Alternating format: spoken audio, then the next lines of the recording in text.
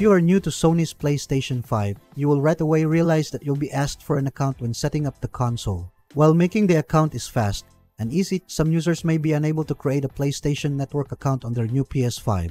In this video, we'll show you the things that you can do if you have a problem when trying to sign up for a PSN account.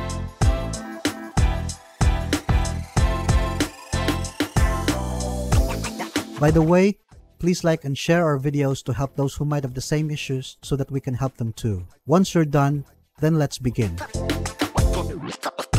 A PSN account is an account for PlayStation users that allows them to access games, updates, movies, music, chat, party, and other forms of digital entertainment from Sony's PlayStation Network.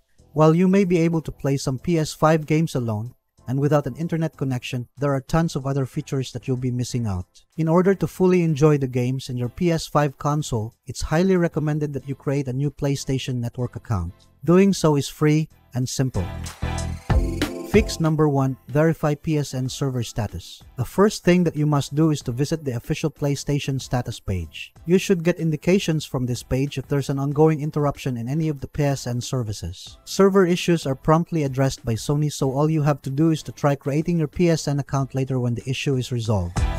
Fix number 2. Troubleshoot your internet connection. If there's no known server issues or any account management related problems, the next solution that you can try is to ensure that there's no internet connection problem in your PC, console, or smartphone. If you are at home, you may want to power cycle or restart your modem router to refresh the network. If you think that your internet connection is having a problem, contact your internet service provider for help.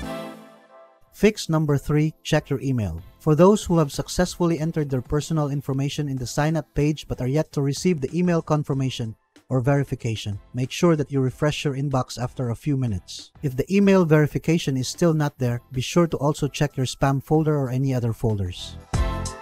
That's it. If you think that this video is helpful, we would appreciate it. If you can leave a like or comment, subscribe to our channel, or share this video to your friends. This can greatly help in making Google's algorithm can find and recommend this video to others.